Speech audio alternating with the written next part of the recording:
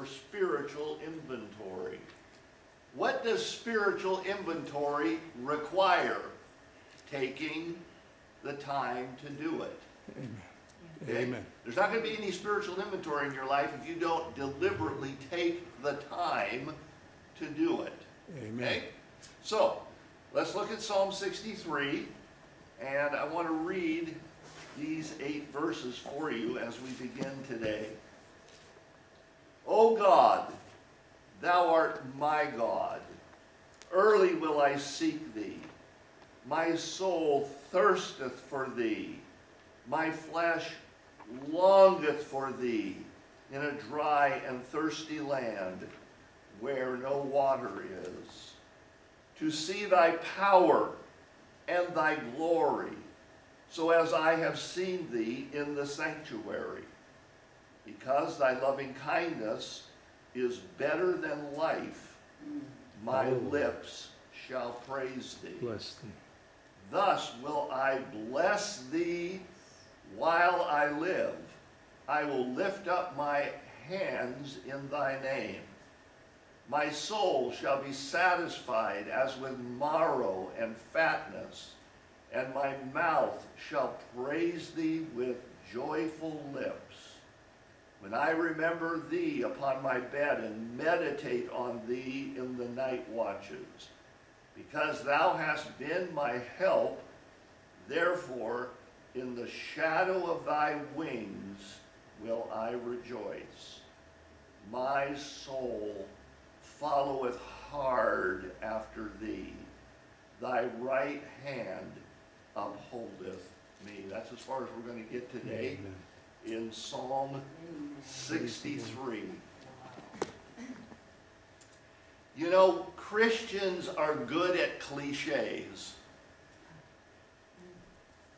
And we all have them. If we've been Christians very long, we have our pet cliches.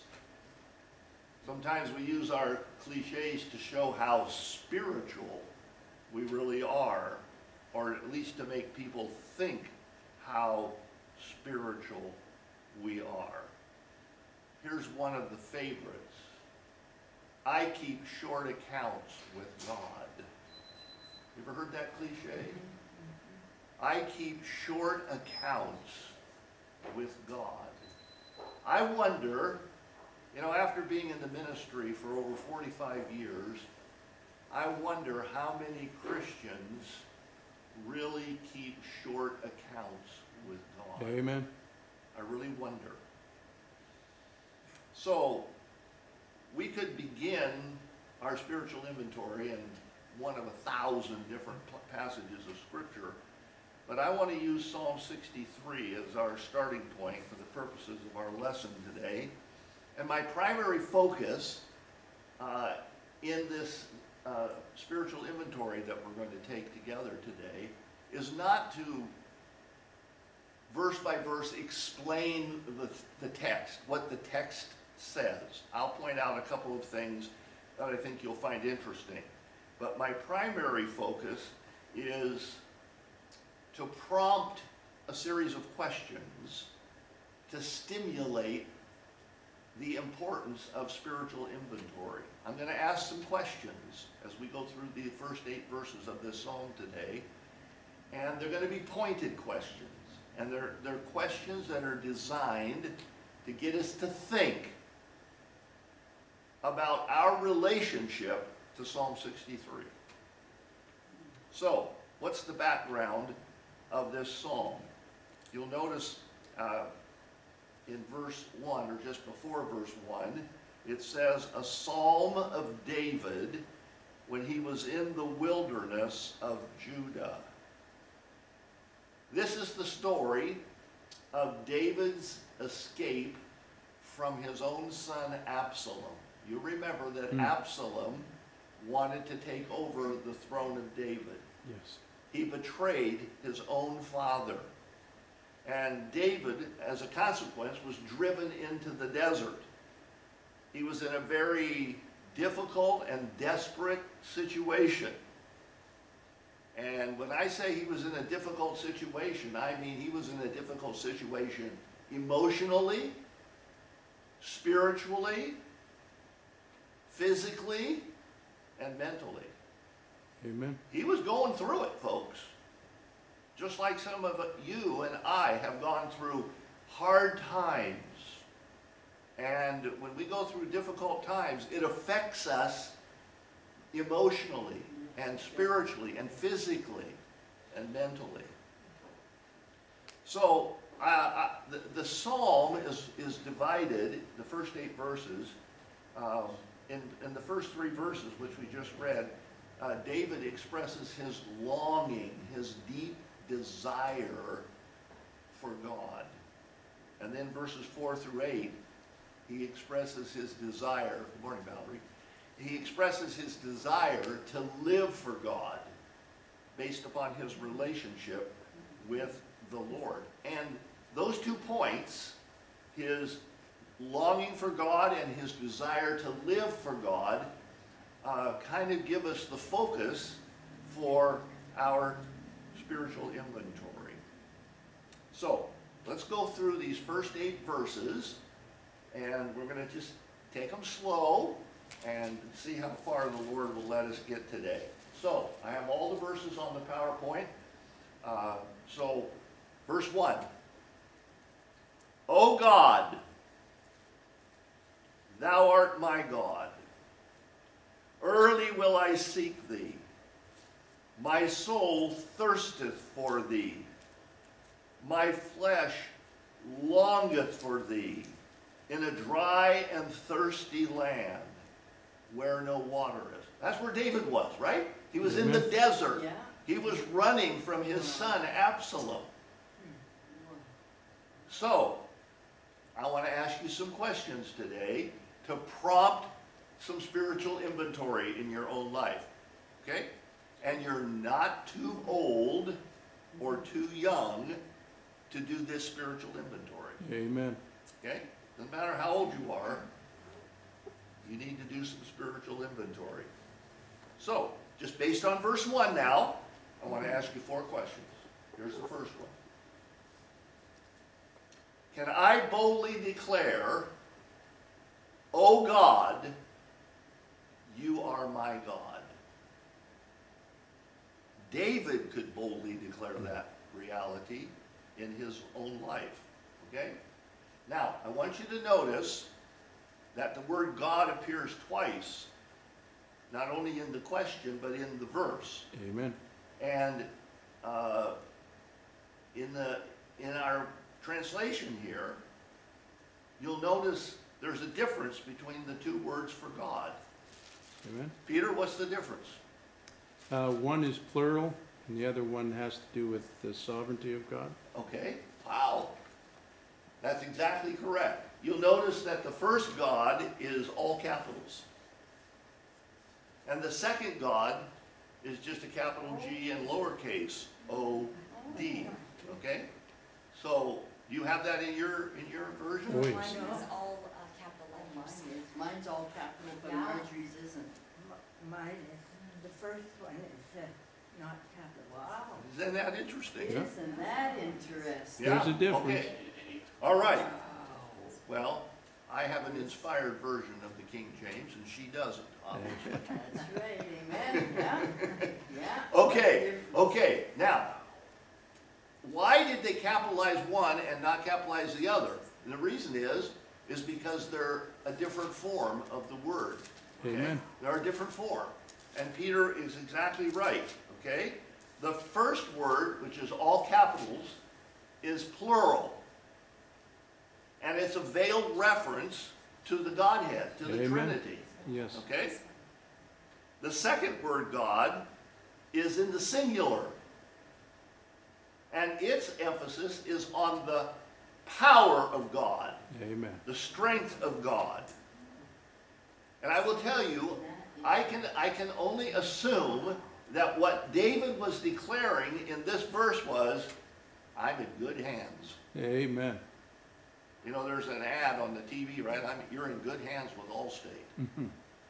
Well, let me tell you, you're in much better hands Amen. with the Godhead Amen. as your power. So, is God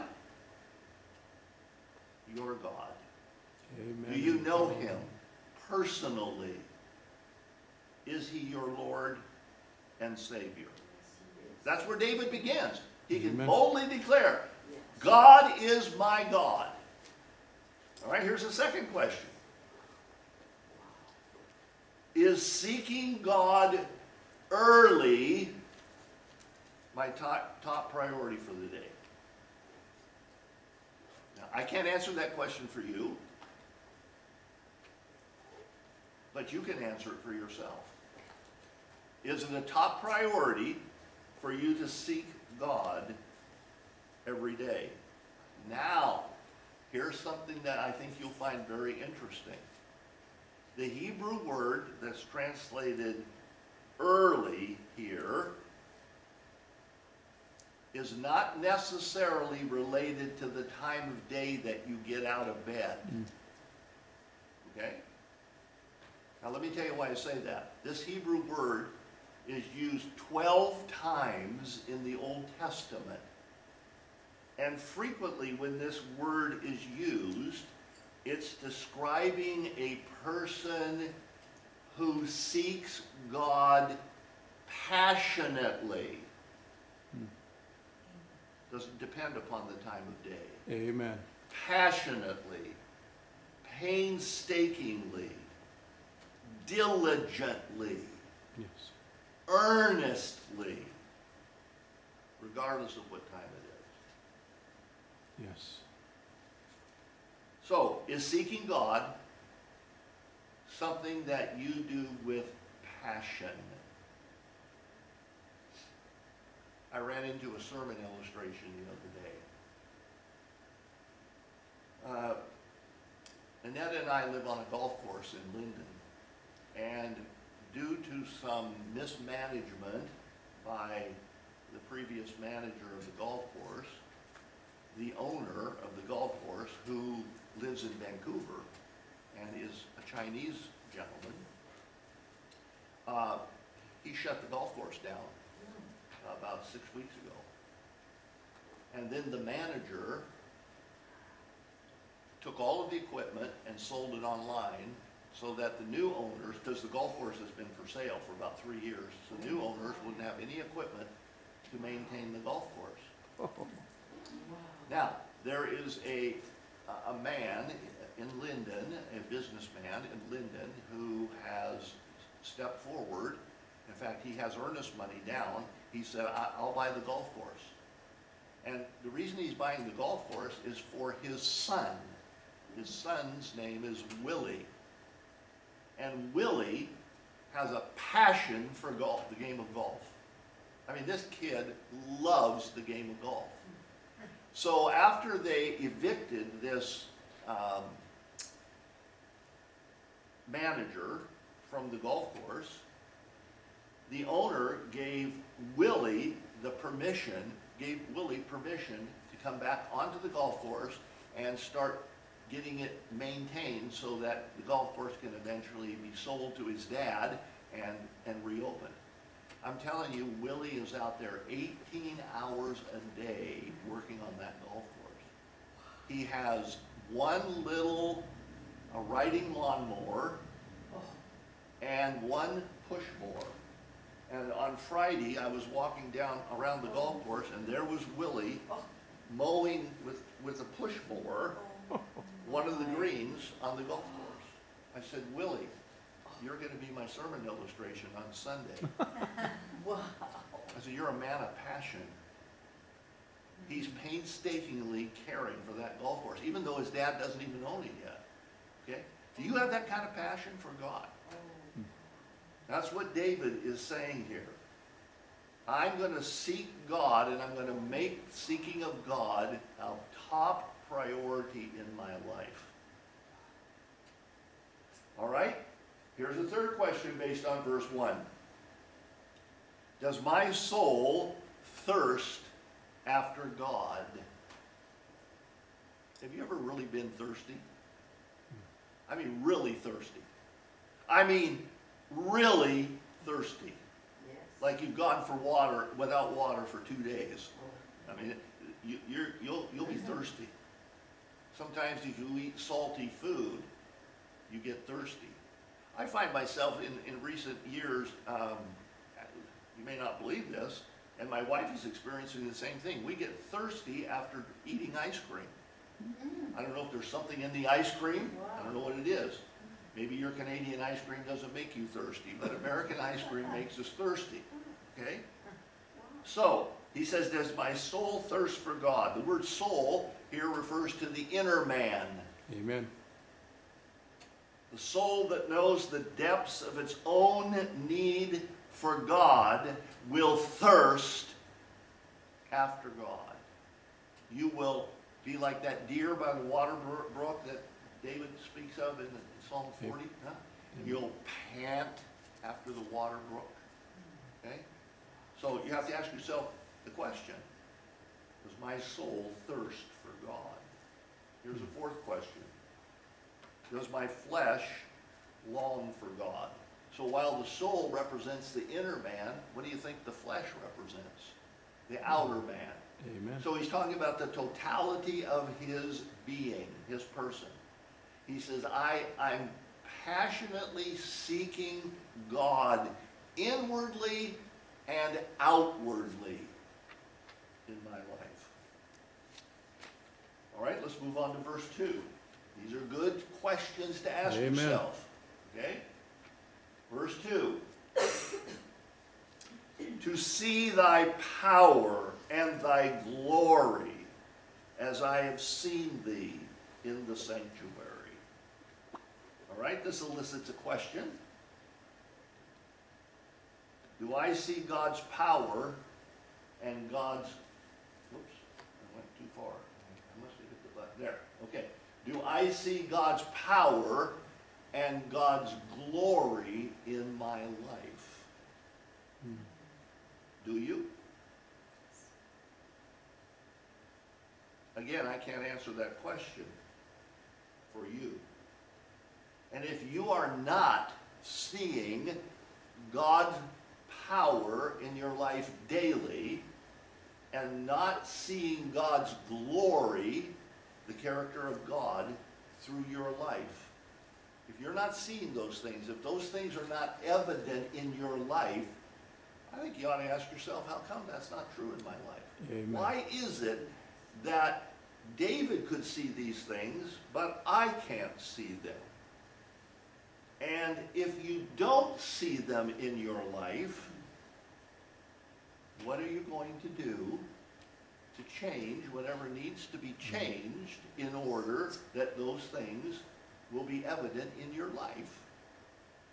Or are you going to be satisfied not to see God's power and God's glory in your life? I hope that's not true of you. Verse 3. Because thy loving kindness is better than life. That's an amazing statement. Amen. Stop and think about that.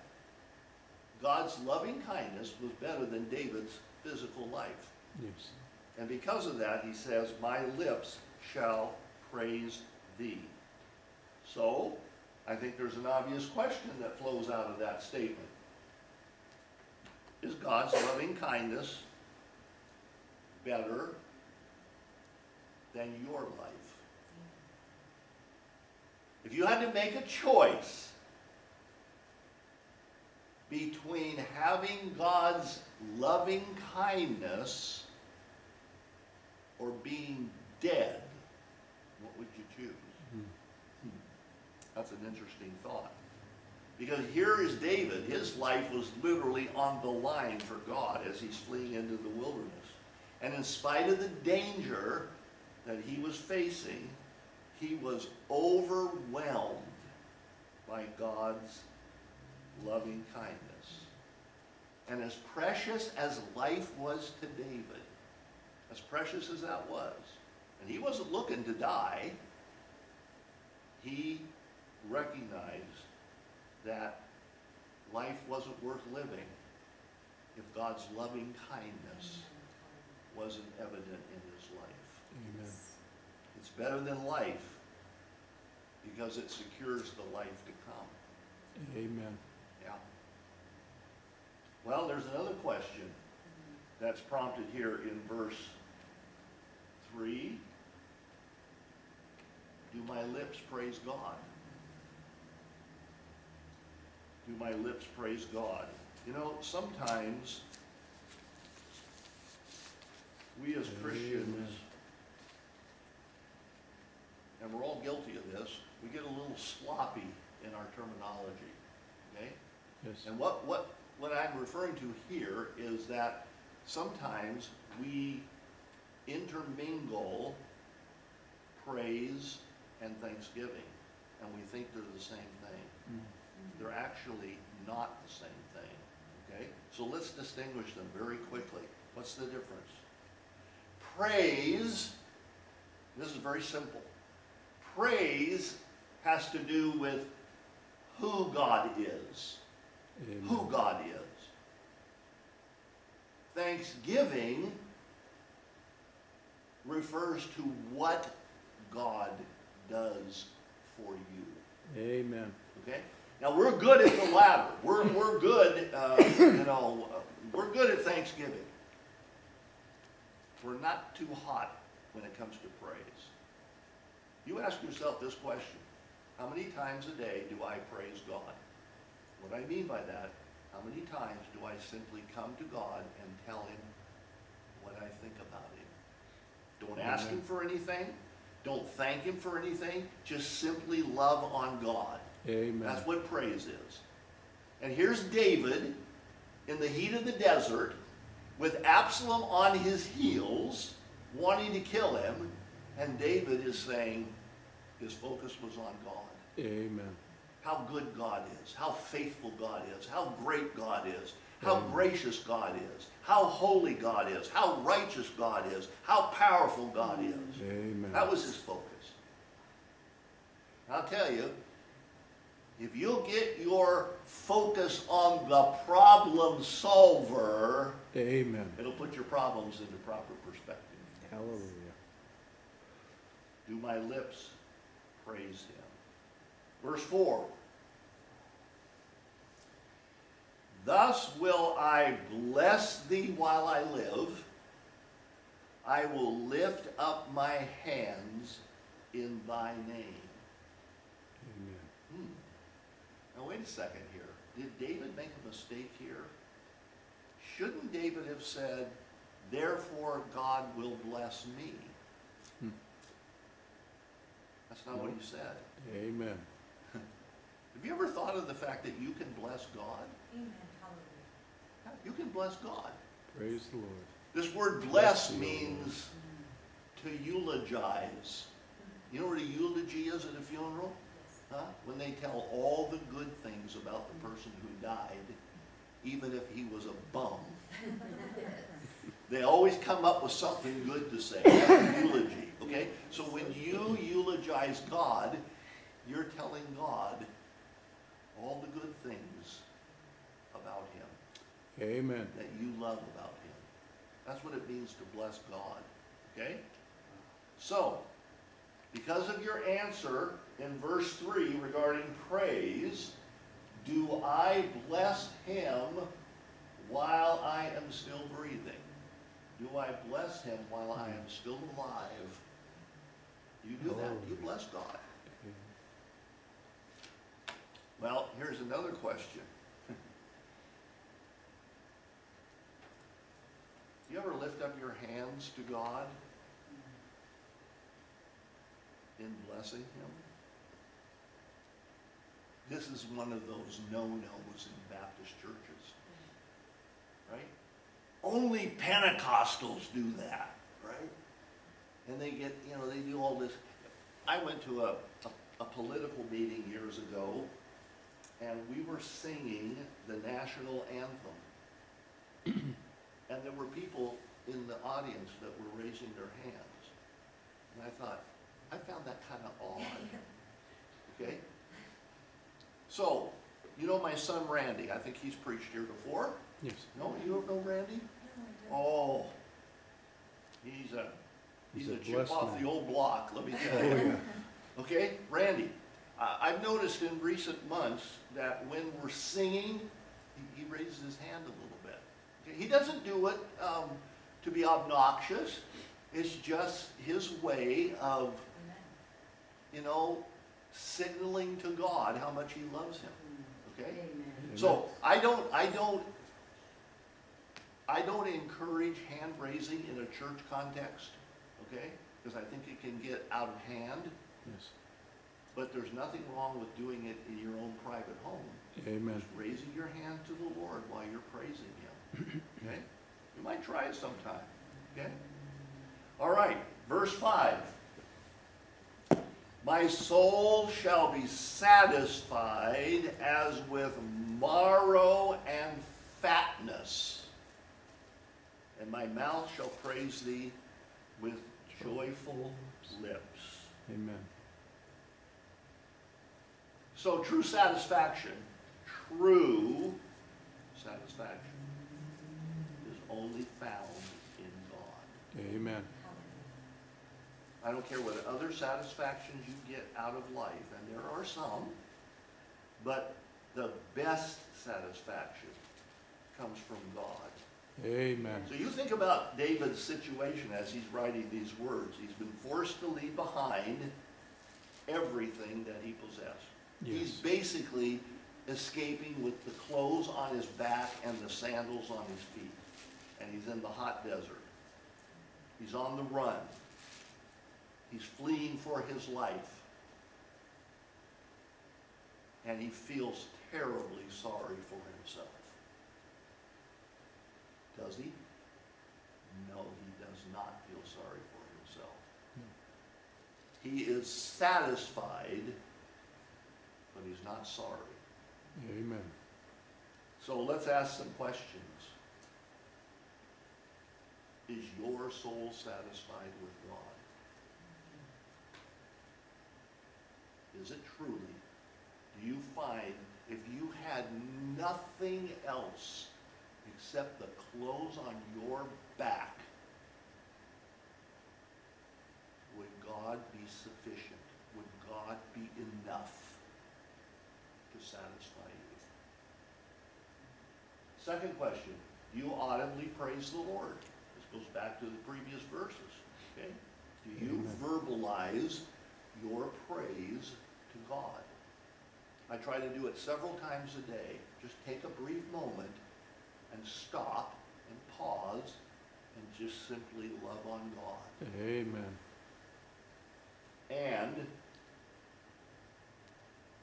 do Amen. it joyfully. Verse 6. When I remember thee upon my bed and meditate on thee in the night watches. Let me say something about, go back to verse 5 a minute. You see that word in verse 5, morrow? Yes. What's morrow? It's, You say, oh, that's a shortened term of tomorrow. no. No, what's morrow? Valerie, do you know what morrow is? Is it from bone marrow? Okay, what's significant about bone marrow? It's the production What's the purpose of, do you have bone marrow? Yes. You better have it. Animals? What does it do? Humans? What's the purpose of bone marrow? the production of red blood cells. It's what produces the blood in your body. Yep. It comes from the core of your bones, Amen. okay? So without it, you're essentially dead. Amen. Because the life of the flesh is in the blood. blood. Amen. Okay? So he says, I'm going to be as satisfied with God as I am satisfied with the blood that's flowing out of my marrow. Amen. And if that blood that's flowing out of that marrow is absolutely necessary for my physical life, then praising God is necessary for my spiritual life. Amen.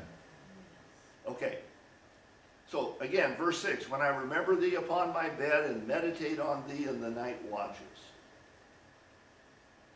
David is sleepless. He's awake. And he decided that since he's a shepherd, he wants to get back to sleep, he's going to count sheep. Is that what the verse says? Not at all. Is he counting sheep? No. Nay. No. Nay. He wasn't brooding about his problems. He was thinking about God. Amen. When you're awake at night, in the middle of the night, you can't get back to sleep, what do you think about? Oh, Amen. Yeah, Prayer. yeah, yes. exactly. And do you meditate? Do you chew the cud? That's what the word Amen. meditate means, right? Amen. You constantly are rethinking about God, just like a cow eats the cud of the food, chews it, swallows it, and then regurgitates it and chews it some more and swallows it into a different stomach. Okay? That's what David has in mind here. So, the question is, in the middle of the night when I can't sleep, what kinds of thoughts first come into my mind? And I will tell you that how you answered that question is going to reveal a lot about your relationship with God. Yes. It really will. Verse 7. Because thou hast been my help, therefore in the shadow of thy wings will I rejoice. Amen. So, David would ask you this question, I think. Do I reflect on past helps from God? And because of that reflection, I'm filled with rejoicing because I know that what God did to me in the past and did for me in the past to show his faithfulness to me, he's going to continue to show it to me in the present, and he will show it to me in the future because God is consistent.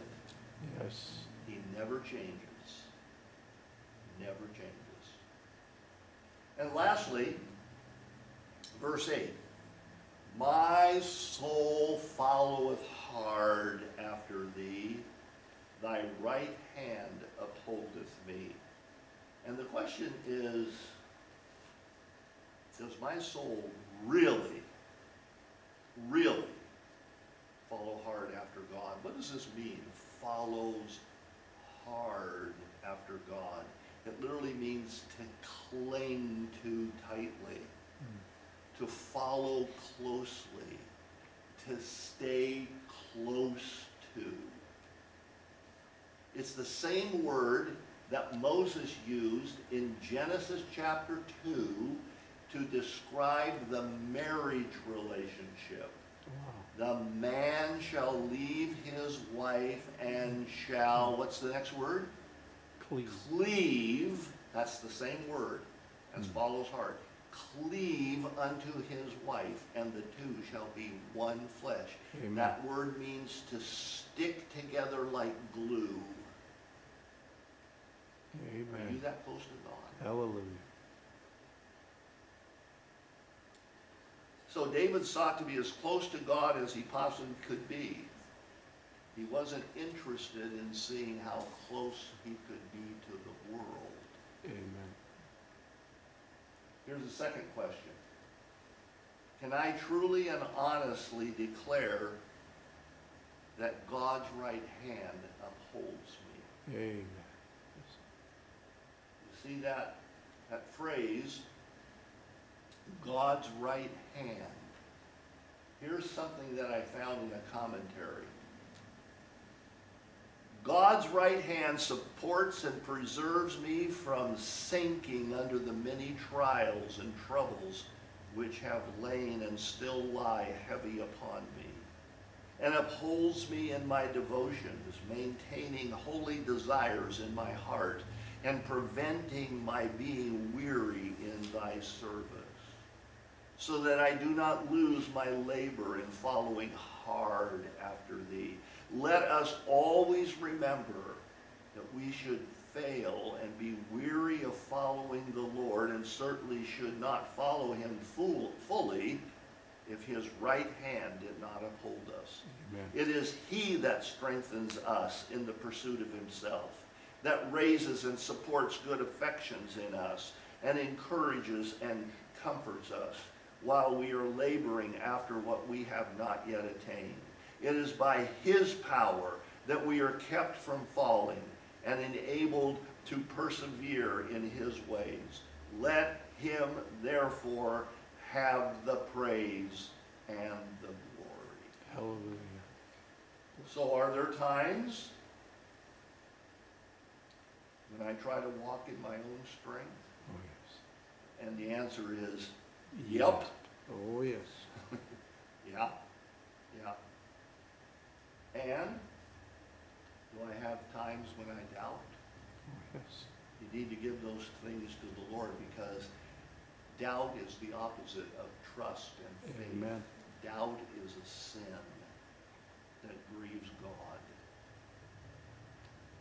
So in closing, I would suggest that every person that's hearing this lesson today is going to have one of three responses to what we've seen here in this passage of Scripture regarding some spiritual inventory. And by the way, this isn't the only time during the week that you should be doing some spiritual inventory. Amen. Just because you've heard me say this, okay? This is just a prompting for you to do some more on your own. So some of you are going to ignore what I've said. And you're going to keep living life, and you're not going to make any changes in your life. A second reaction will be that some of you are going to take notes, and you're going to put them in your Bible, and you may or may not take the notes out sometime in the future and try to do a little bit of inventory. Some of you are going to take these questions seriously. You're going to follow through with some intense self-examination. You're going to make a choice between one of those three options.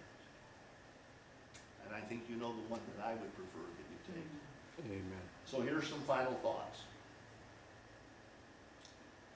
Find a time to do the spiritual inventory that you need to do. You can use the questions that I've asked here, or you can make up your own questions based upon another passage of Scripture that you might read. Ask the Holy Spirit to reveal the truth about yourself in how you answer these questions. Be honest with God. And then, whatever the Holy Spirit reveals, if there is a need for some changes in your life, be willing to make them for God's glory. All right, our time is gone, so let's pray. Father, we are so blessed by this psalm. Yes. David probably had no idea the impact that his words, written 3,000 years ago, would have on us in 2023. Yes. I pray, Father, that you would work your work in each of our lives. And help us be willing to take the time to do that spiritual inventory that's so important for keeping short accounts with God. Thank you for these things now in Jesus' name. Yes. Amen. Amen. Amen.